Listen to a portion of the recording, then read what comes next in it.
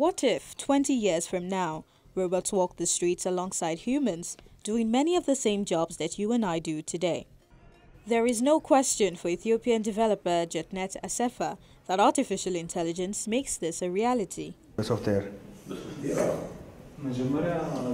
Assefa is a scientist and co-founder of an artificial intelligence research space in Addis Ababa. ICOG was part of a team of scientists that developed the software for Sophia, the world's first humanoid robot. My dreams are more aspirational than like your unconscious cinema.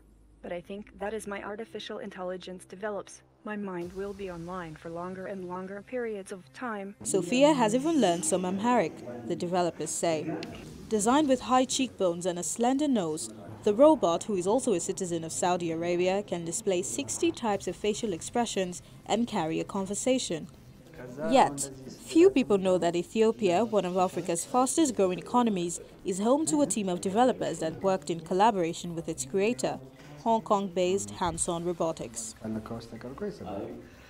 We have a part in developing of world leading robot in emotional and expressive. We call this Sophia robot. She got also citizen from Saudi Arabia. We have a major development parts in that.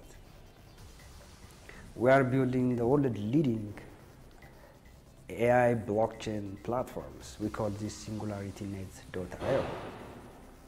We are a core participant of this one. So I can say that we are in the leading edge of AI and blockchain. But nobody thinks that this image is true. Nobody thinks that this is the reality. ICOG has customers in the United States, Canada, Hong Kong and China, and at home works with the government on software and hardware development. Assefa says artificial intelligence and other kinds of innovation, given the right support, could give Ethiopia the push it needs to catch up and bypass other countries. Prime Minister Abiy Ahmed, in power since March this year, has already promised major economic reforms his government says are designed to unleash the potential of the private sector. While internet access remains amongst the lowest in the region, Assefa sees more opportunity than ever before under the leadership of Prime Minister Abiy. Dr. Abiy is from IT background, so I think he will understand what type of problem we will face.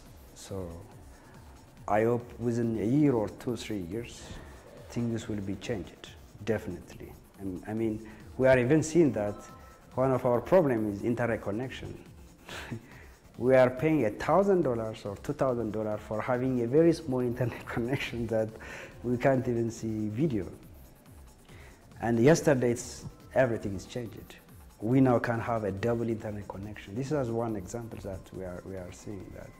The company is currently working with high schools and universities across the country to introduce computer science and help create a generation that is ready to operate in the new age of AI.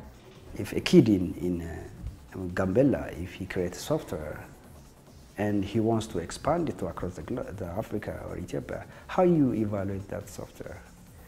How much that software worth? Is the next Snapchat or the next Facebook? How did you evaluate that one? There is no way of evaluating such type of softwares in Ethiopia. To get loan, to get fund, or to have some sponsor or funding or some sort. That's what I'm saying. If you go investment office, there is no incentive for software. In 2016, a World Economic Forum reports that disruptive labor market changes, including the rise of robots and artificial intelligence, would result in a net loss of 5.1 million jobs over the next 5 years in 15 leading countries. Some researchers say there is no need to panic and that AI will never advance to human levels, but it is expected to create a growing demand for certain skilled workers, including data analysts.